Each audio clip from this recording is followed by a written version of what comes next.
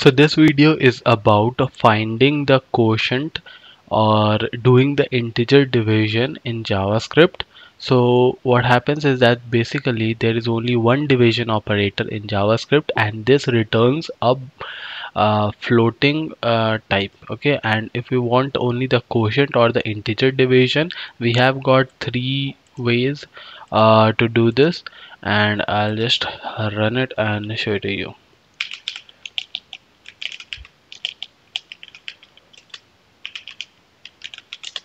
Okay, so as you can see, the this is the first one, a simple division. It will return the floating point. Second is the math.floor function.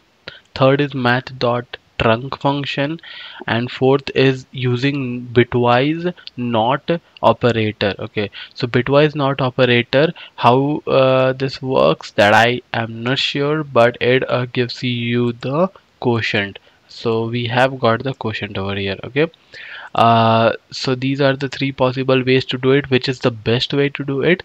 Okay, let's find that out. So I'll comment this line over here and uncomment this one. So now we have a very large value, and we will be using all three methods and see what happens. For a small value, it does not matter much whichever you use. The results are pretty much similar, but for a large value, let me run this again, and you can see this is the actual division result of the division. Now when we use the second one is for math.floor, third is for math.trunc, and both are same values. But the fourth one, the one that we got from Bitwise Not, that is a different value, that is a wrong answer, and so we cannot use the last method, this third method, bitwise operator, for large numbers. It will only work for smaller numbers.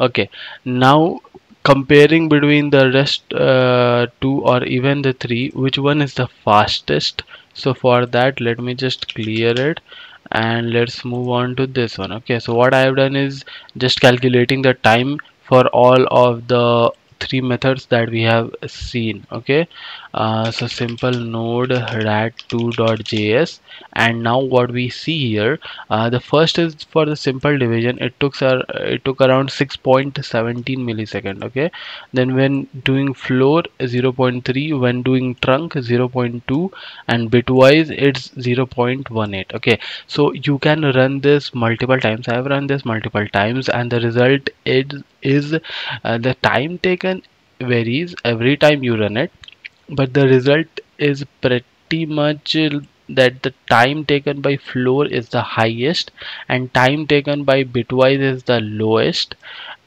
Trunk is closer to the bitwise. Okay, and it is in between. The time taken by math.trunc is the mm, is less compared to the time taken by math.floor. Okay, but it is sometimes even less compared to the bitwise operator. Okay, and since we have seen in the previous case that we cannot use a third method, the bitwise method, uh, this third method, we cannot use it for large numbers, so we should avoid it. Okay, now remaining two, the floor and the trunk. So we have seen that math.trunc is a faster way to calculate the quotient or to do integer division, and so personally I would only use math.trunc.